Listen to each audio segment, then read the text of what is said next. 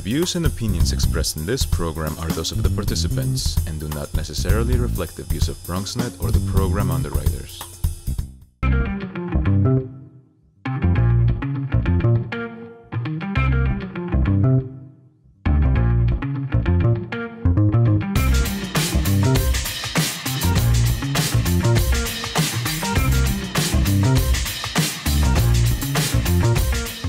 Hey there, nice to see you. It's time for the Bronx Buzz.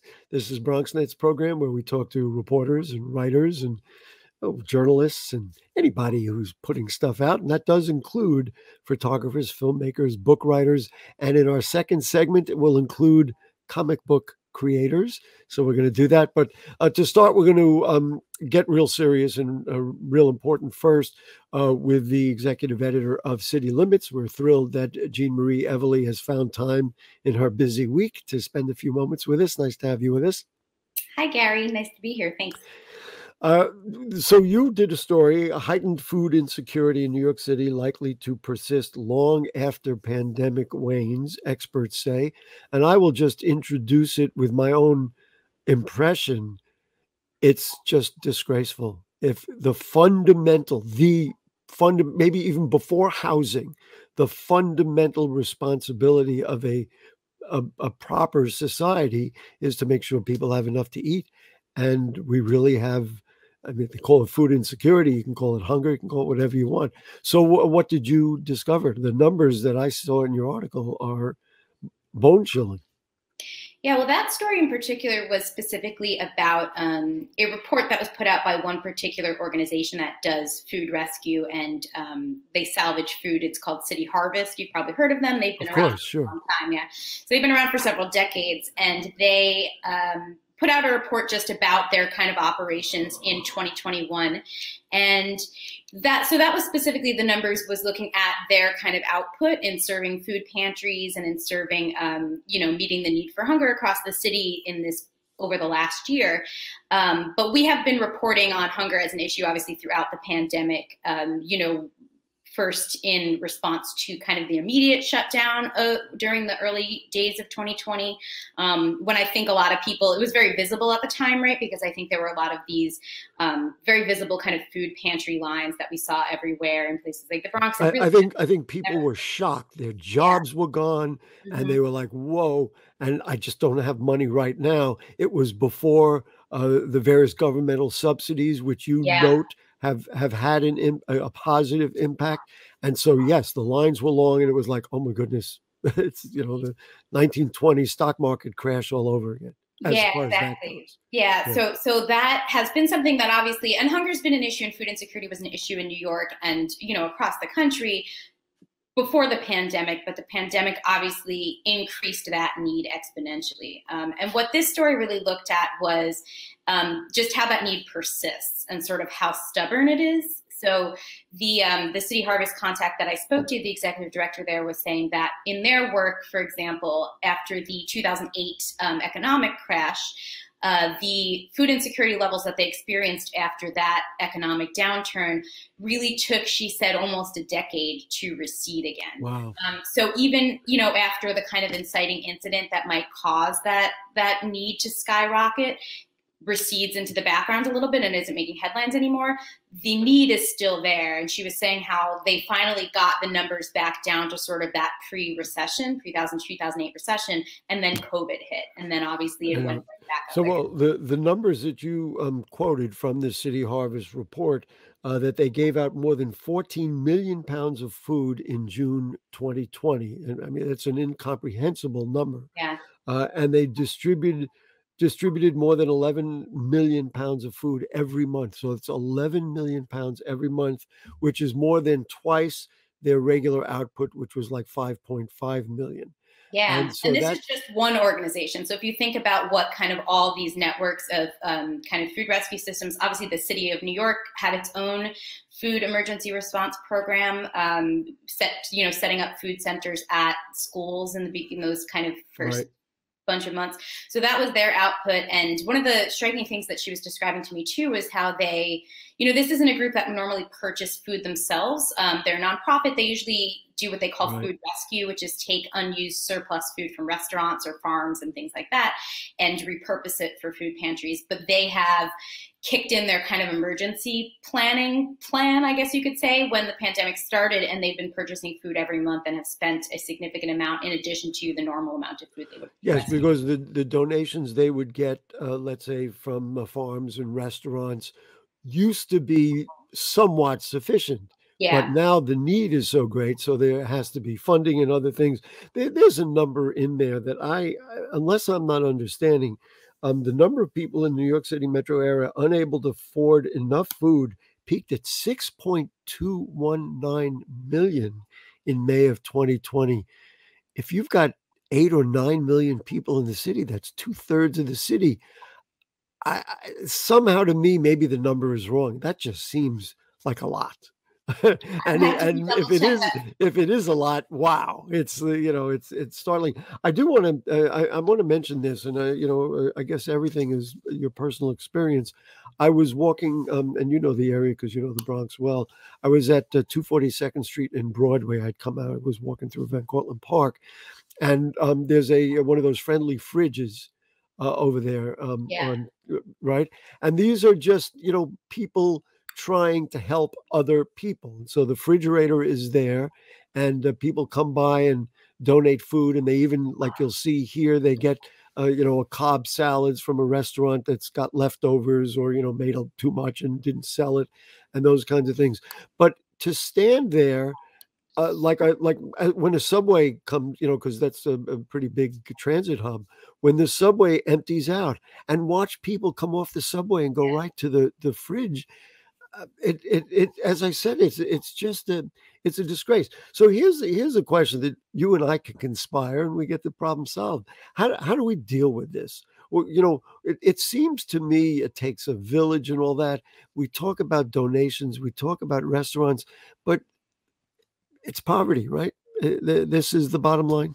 Poverty and jobs and all that. I think it's again one of those kind of interwoven economic issues. And just to touch on that number that you mentioned, that's the stat for the New York metro area. So that includes like New Jersey. All right, so it's out of 20 million. It's kind of the tri-state area. That's how you got. Just double checked it.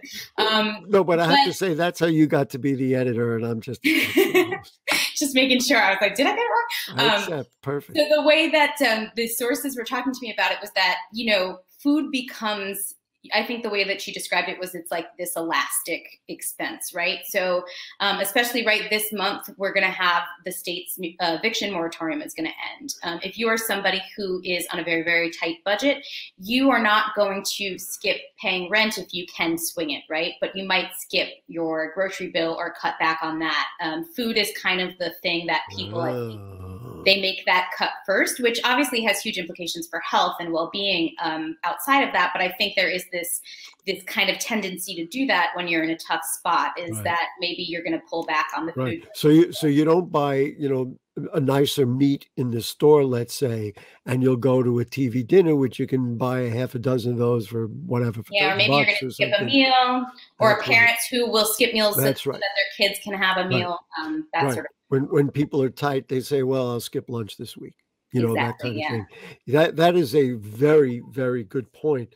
One thing which you did mention, and goodness, that's another whole show, and I'm sure you or your staff will do writing on it, is the whole idea of the eviction moratorium. Yeah. I wonder if there will be any extension, or this is it.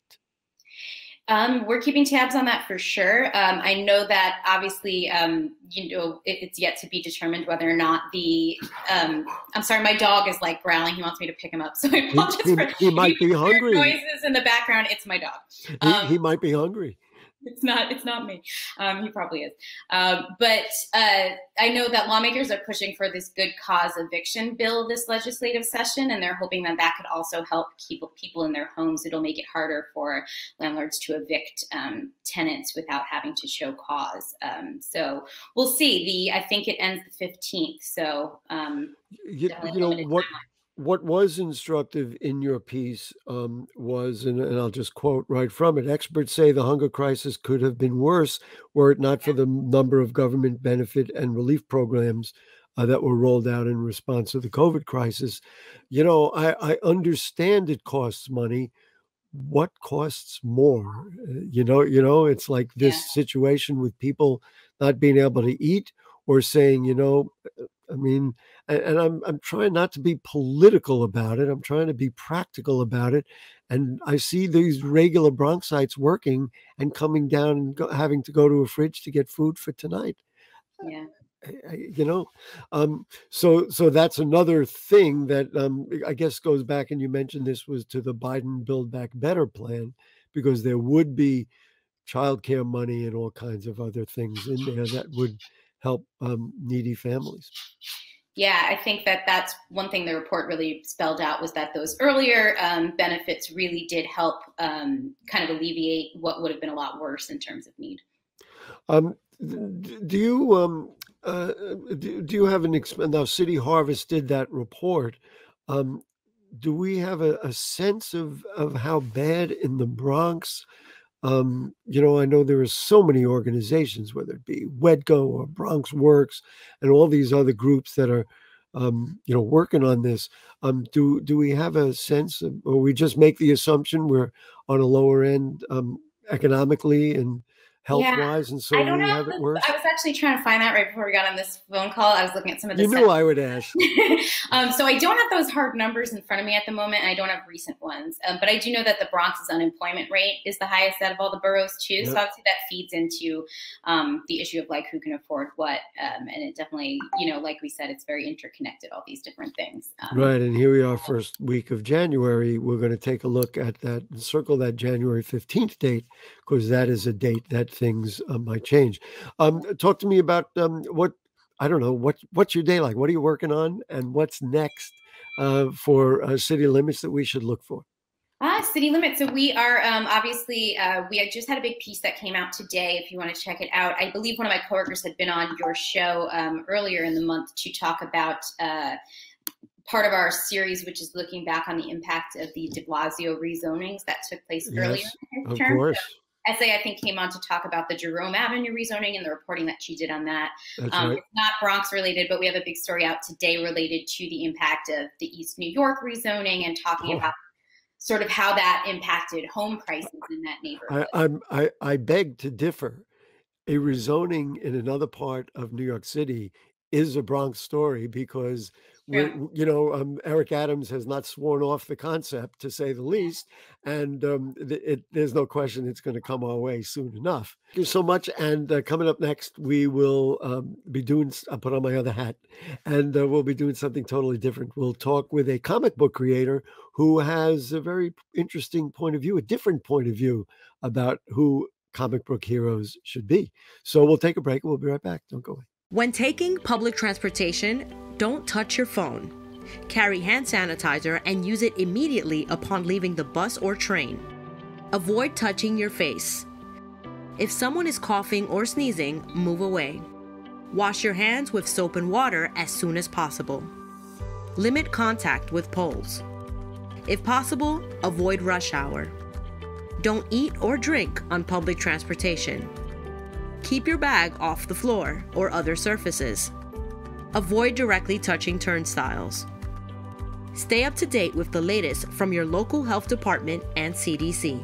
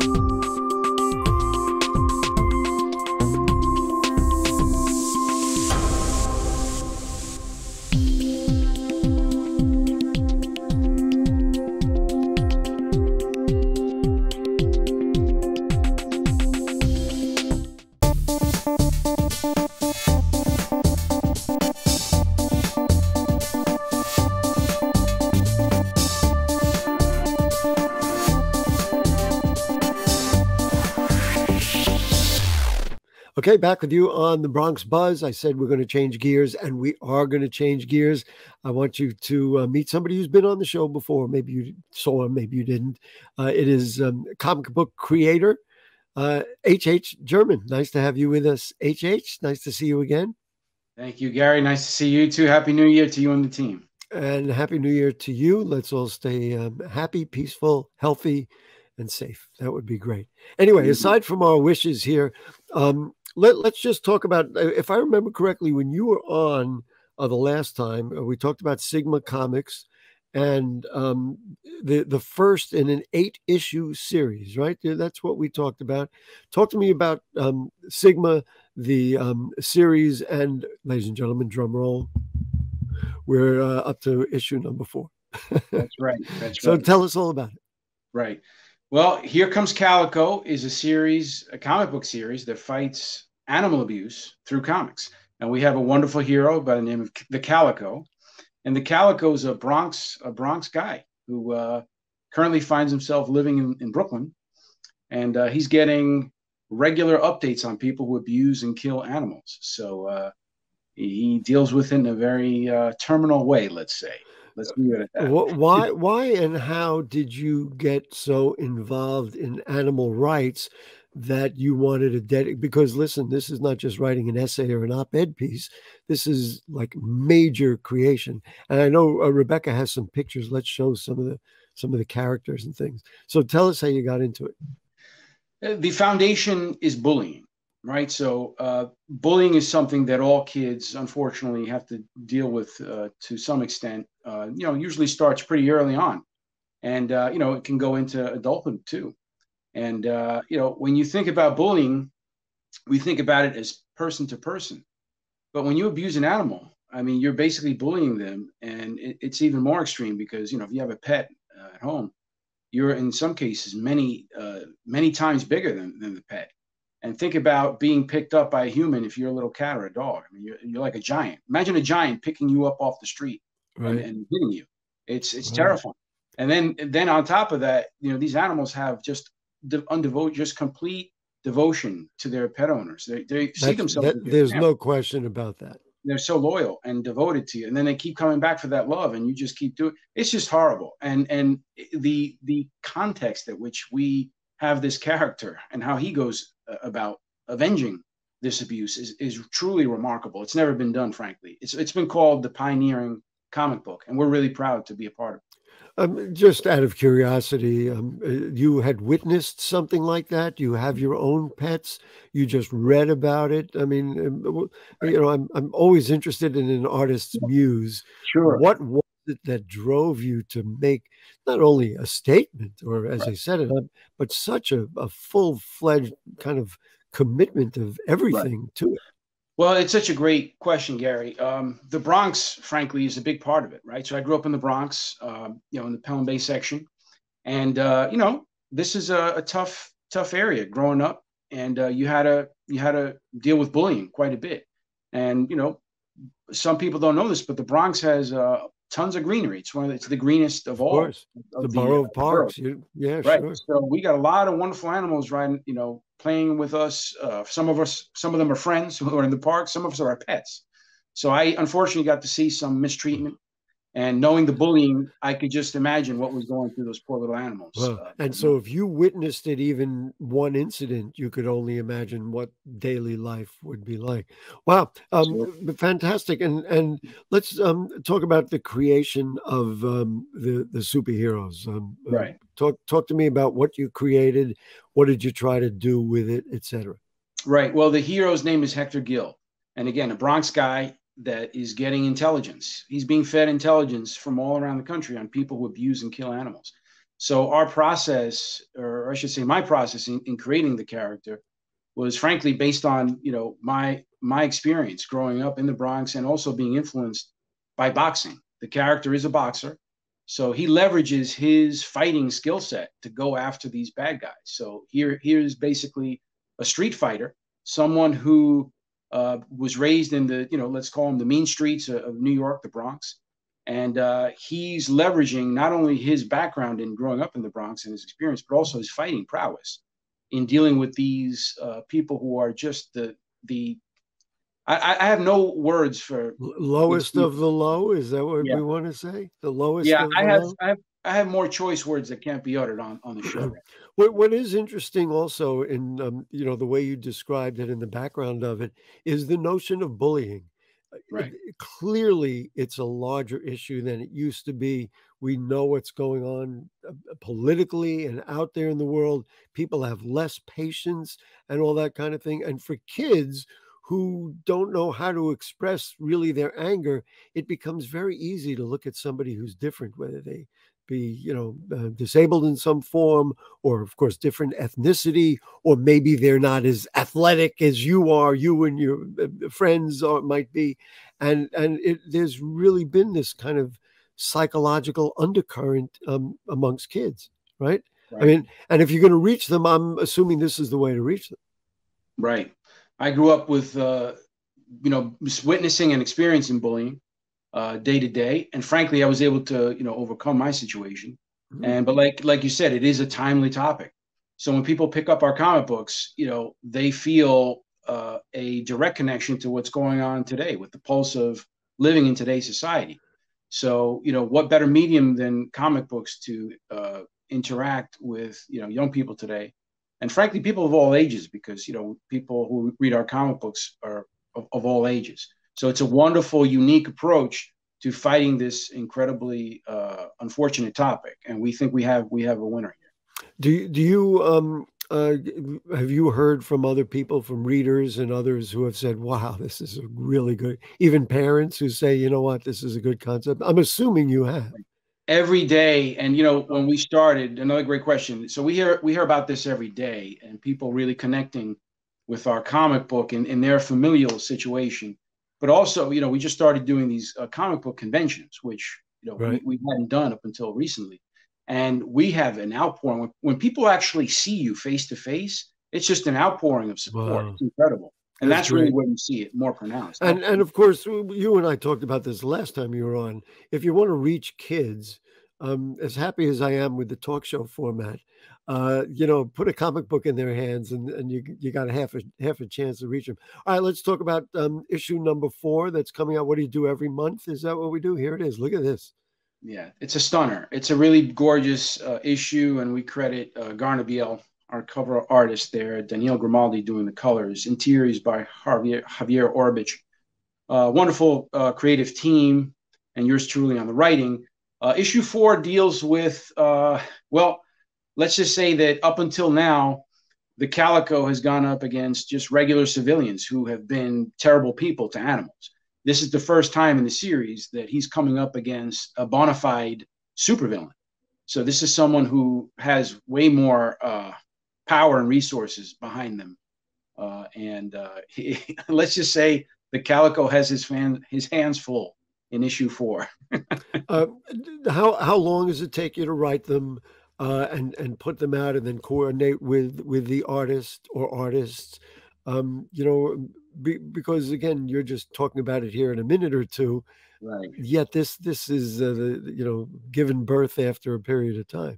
Right. Well, the series was actually completely written last year during the quarantines, the first quarantines that we had for COVID. And but admittedly, what I do is my process is I write the whole thing as an outline, and then I go in and do an extra layer of dialogue. And then prior to an issue being prepared, I do extensive editing, and that could be pretty substantial.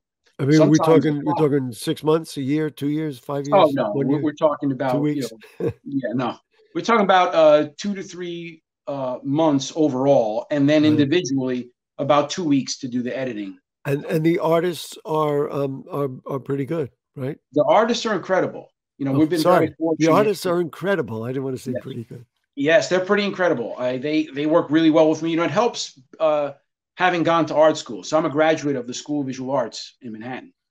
And I'm able to storyboard the entire comic book. And it's a wonderful help to them because, they're able to see exactly how I want this stuff laid out. So it's a very direct connection with the artists.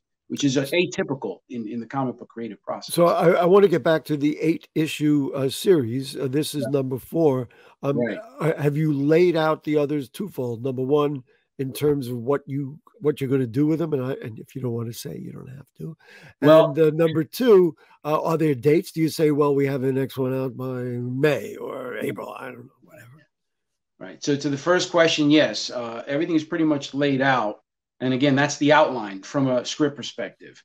In terms of the actual creative art, it is not. So I have a meeting with our interior artist, and we typically have every 5 pages, we have a very brief meeting, just so that we go over the storyboards, exactly how we need everything positioned. So it's comic book is 24 pages. So it's that is so fascinating and so interesting. Here is really a novice question. I'm sorry, I was a comic book guy when I was a kid, not lately.